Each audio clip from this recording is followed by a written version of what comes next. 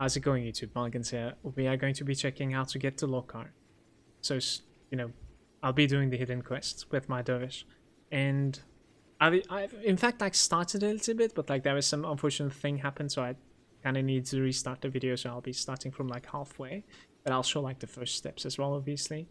And we are going to be also talking about, like, how to fight him, what he's capable of doing. But if you would like to have, like, the technical view when it comes to, like, all the numbers that he has when it comes to defenses, offenses, you know, damage numbers, etc., make sure to check out Grim Tools in the monster database. If you write Lokarr, you'll be able to see what he's capable of over there. So let's start going. The first step that we will do is going to be in Gloom Mold. And in the Gloom Mold, right over there next to the NPCs we teleport to. So we need to do some sort of, like, a small quest right over here to be able to reach the, you know, side area that's going to start the Lokarr quest, or the, you know, hidden quest. And that is going to be right next to the stairs down right over there. There's going to be, like, a small chest right in this corner, right next to me right now, this house. The small chest is going to be giving you a text. It won't to me, because as I said, like, I've just done it like 10 minutes ago, but unfortunately I had to, like, cut. After taking this quest, guys, you will be able to go to the second rift over here. You could also run, because, like, it's not that far away. You look at the map, we were just over there. And we are supposed to run somewhere around here, in fact. So you can, in fact, TP to the second teleport as well. The waypoint, Gloomwold Crossing Rift, which we are in right now. And we'll be running towards, like, southwest a little bit.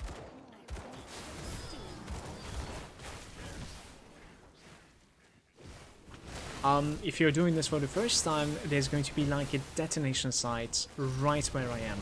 You'll be also able to see some sort of, like, a, you know, quest marker, in fact, and you will need a dynamite to go through this road. There's going to be a one-shot chest waiting for you right next to this cart, so good luck with the drops. And in fact, if you keep on running, there's some sort of, like, hidden way over here through the branches, which is going to lead you to your first clue, which is this guy right over here. Arcturus, some sort of, like, a ghostly or, you know, undead blacksmith. The only thing that in fact he can craft is called Heart of Darkness. Now, Heart of Darkness is in fact the first item that you need to get the Lokarr. You're gonna need 1 ancient heart, 50,000 iron bits, which is, you know, not a big deal. Same goes for the consecrated wrappings, always dropping. And right, I think I have like thousands maybe. You're gonna need to craft a black tallow on one of your blacksmiths. I think it requires like 3 rift stones or something. I'm not really sure where to get the black tallow recipe either. It shouldn't be too difficult if you check it out from the Google. And you end up crafting this Heart of Darkness, and that is like the first step to start to hit it. Now the second step is going to be in Barrowholm. You will be going towards let me put the minimap in the right location one more time. So you TP to Barrowholm, and we are going to be going towards, like, this Altar of Ratosh over here, towards, like, the northern side. Let's zoom. Please excuse me if I'm, like, rotating my camera a little bit too much, because I'm very used to it. I've been playing Grimdale for a very long time. It's sort of giving you the capability of teleporting, or, like, you know, shadow striking to the corner of your screen like this all the time. So if you put your corner to where you're supposed to go, you will be able to shadow strike the furthest point at all times, if that makes sense. This is pretty much what I got used to. Another thing that I should probably mention is going to be, if you're interested in the character that I'm playing, it's an EOR Dunefian Dervish. I've recently made a build guide for it in my channel. If you would like to see it, it's going to be on the top right corner right now. Feel free to check it out.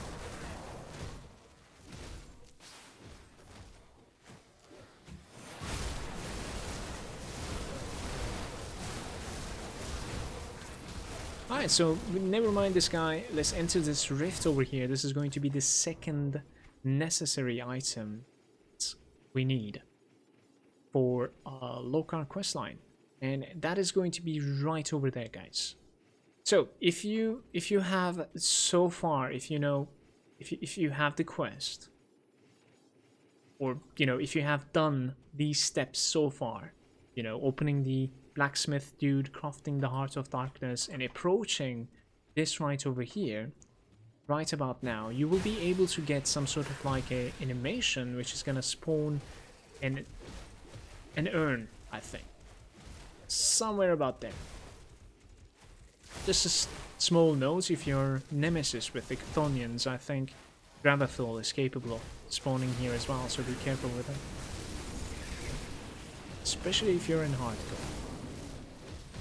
So, the urn is going to be spawning right over here. It is supposed to be spawning. Once you destroy it, it is going to be dropping this item called Storm Heart, which is going to be the second item that you're going to be needing the Lokarr quest now. Now, I'll need to log out over here simply because, like, I don't want to walk back, teleport out. Which is going to be the third item that we need when you log in into Devil's Crossing. You can in fact go right by the edge of this and you're gonna have a memento landing in your inventory. This is going to be the third item you need. So, from this point onwards, what you need to do is that if you have a character that is damage over time like mine and it has many procs, you really need to be careful about the next step, simply because you will, you know, it's kind of frustrating. This is literally what happened to me while making the video, because we're supposed to find a monster or a mob in 3 different spawn points, and I'll show you all spawn points, and you will need to kite this guy alive to the devotion shrine in Malmouth outskirts. Now the problem is, while I'm kiting this guy, I'm leaving these poison puddles behind that is literally killing him in quite quick succession, that I should say. So what we're gonna do here is that, like, I'll actually like clear quite a lot of zone, you know, a lot of monsters all around the place. Perhaps even let's relog real quick and not open, you know, my companions, because we definitely don't need. I don't really know if it's possible for me to despawn my Blade Spirits and my Guardian of Empyreans, so I'm going to be not spawning them instead, let's say. So let's go to Malmouth outskirts, and I'll quickly show you where the spawn points for that dude we need to guide. So one of them is right next to you. Actually, it's in this house right over here. My cursor. So I think he's spawning outside, but I have been checking inside as well, just in case. The secondary location is going to be right over here, the corner of the map. So, like, I suppose that is southeast. The third one is going to be the southwest corner of the map, right over there. He's a small guy called Flame Blue or something like that, but you know, it will be a little bit easier to show it to you once we actually like. He doesn't seem to be here, is he? I wish this road wasn't blocked so that I don't end up pulling him. I think he's not there. Alright, so the first location is clear. What I'm gonna do from here, guys, is in fact I'm gonna just like clear the way. And as I said, like, we need to kite him to the devotion shrine. I'm just gonna kill as many as I can along the path, so that like we have some sort of like a clean path when I need to kite him. Because as you can see, when my character is like close to a monster, it is just dropping these like puddles and pox, literally killing him.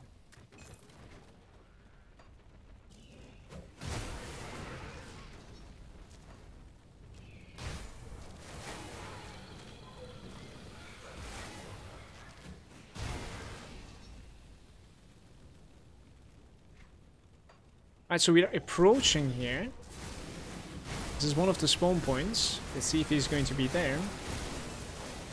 We'll kill everything right here, and maybe we don't attack anything else and we keep on running if he's there. I don't really see him right now.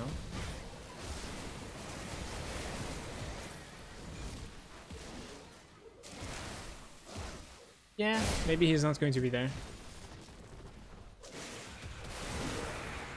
Ah, he's there. Alright, he came right underneath.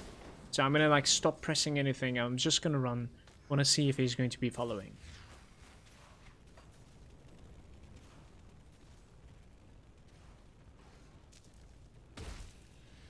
If he's not following, I kinda need to kill these dudes. He's following. Right, top left corner right now. That is the guy that you need to kite.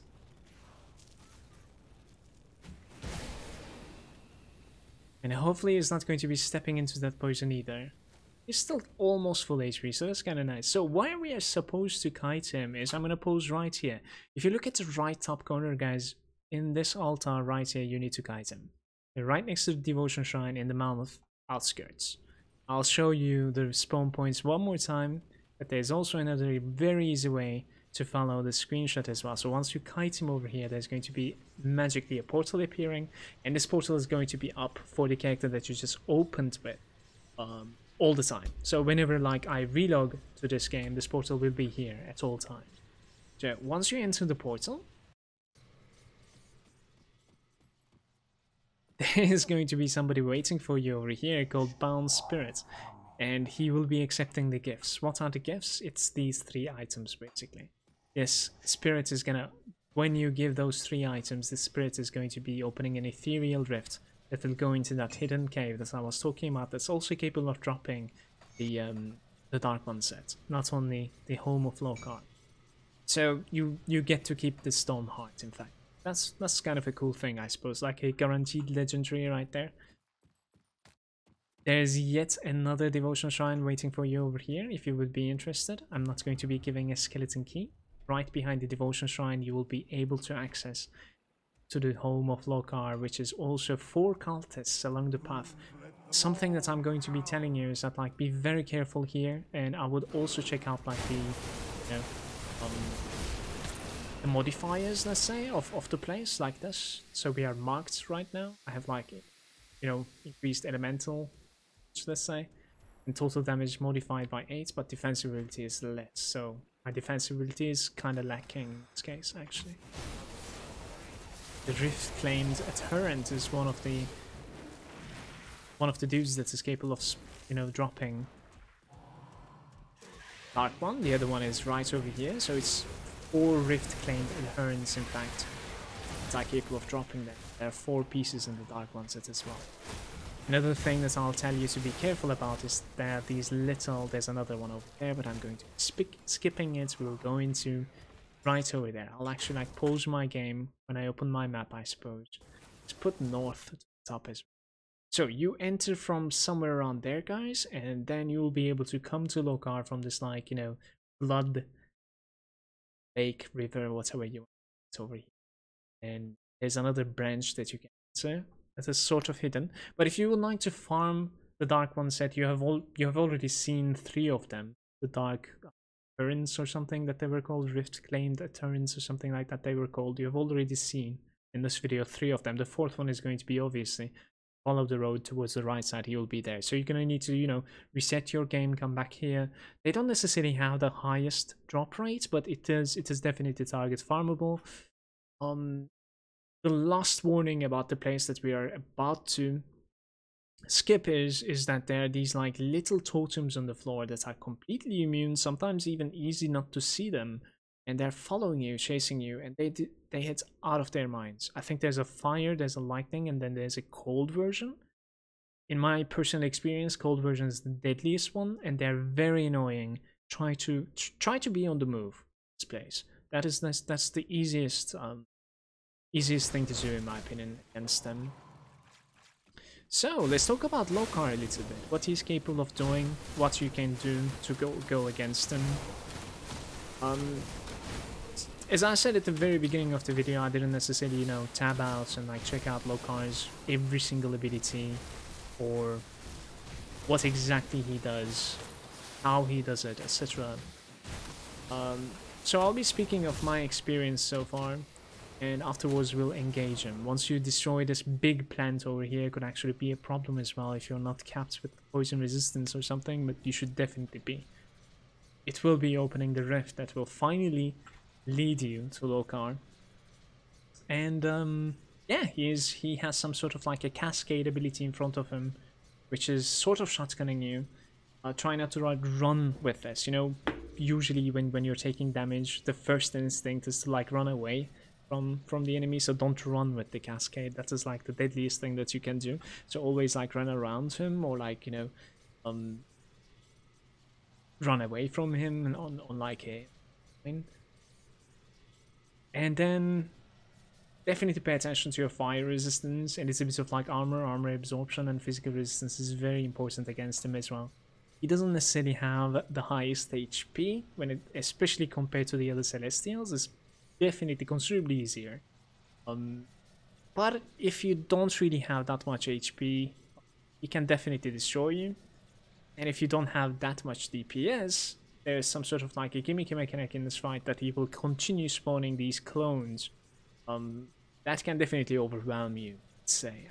I didn't really have a character where it was having a hard time killing Lokarr that I had to like kill the clones, let's say. So if I have to guess, you will probably need to kill the clones if your DPS is very questionable, but that would be blindly speaking, so I'll leave it that to you. Entering here, you can definitely pop, like, especially if your, maximum fire resistance is low like mine. You can definitely pop a flame drinking ointment, which is gonna give you a little bit more overcap. You can pop a royal jelly essence, which will give you a little bit more HP. And I'll also use an Ugden salve. Why not? It's even more HP. So we will be sitting on like almost 17,000 HP instead. When you enter, this is, familiar place as the Crucible. And here's the owner of the Crucible as well. There he is. Let's see our DPS. So those are the things that you're trying to avoid at all times, guys. If I want to really play safe as a Dervish here, I'm kind of curious, like, what he's capable of doing here. Yeah, he's definitely capable of damaging me. So if I want to play really safe here, I would just play around my Ascension. As you can see, he's also using some sort of like a Frontal Cone Breath, some sort of like a Smash ability, let's call it. He has the same ability as like World Eater. There comes one of the clones. And he also has some sort of like a Shadow Strike, I suppose.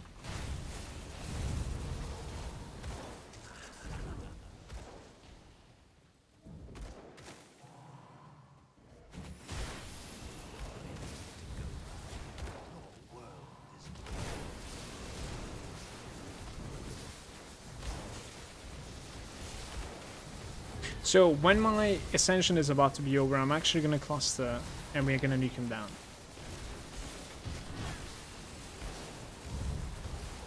It's 4 more seconds on the cluster, should be okay. He ends up dropping the gaze this time, and as you see, when you kill Lokarr, the clone actually disappears as well, and before you can exit, you can also go over here, just like in the Crucible. You will have a couple of chests waiting for you. And not bad at all, actually. Like, they definitely drop most of the time 2 legendaries, sometimes 1 if you're very unlucky. I suppose you're not gonna get a legendary. And to get the full set of Lokarr, you'll unfortunately need to farm him quite a while. I think the chest piece is the difficult one to get to, but if you're lucky, that can definitely change for you. Most of the time I ended up getting like Lokarr's gaze and the boots all the time, pretty much. And chest is usually the last one that is missing piece of the puzzle. So, about the Lokarr set. It is, it is considerably good when it comes to leveling alts. It is 100% worth farming this guy when this is, if you're familiar with my, I can link this on the top right now as well. If you're familiar with my like milestones video where I talk about, when you make a first character, what I like, these milestones that you want to hit, that you want to achieve, get to, let's say. Lokarr set is definitely one of those. At the end of the line probably, but it's going to be opening that much more possibilities for your account, and it will let you gain, faster experience. Is 40% increased experience gain while leveling. Around level 40 to 50, if you pay attention, the armor itself doesn't have any armor at all, like armor value. And it has a chest piece, so chest piece is one of the locations that you're most of the time getting hits. It's 26% chance to get hit, so most of the time you'll be getting hit on your chest. The helm is 15%, and then shoulders is 15, and the feet is 12. So that is, additively, how much of a chance that you will be getting hit without any armor at all, almost, unless you do some like gimmicky stuff. Let's not dive into that so much, but it's possible to optimize your character in such a way that you will not necessarily need to remove Lokarr set. up until like level 94-ish. Perhaps this is going to be yet another video that I'll be talking about later on. But if you're not going to be doing this type of like a support where you will be, you know, getting a lot of armor from like other means, you're gonna need to replace your Lokarr set around like level.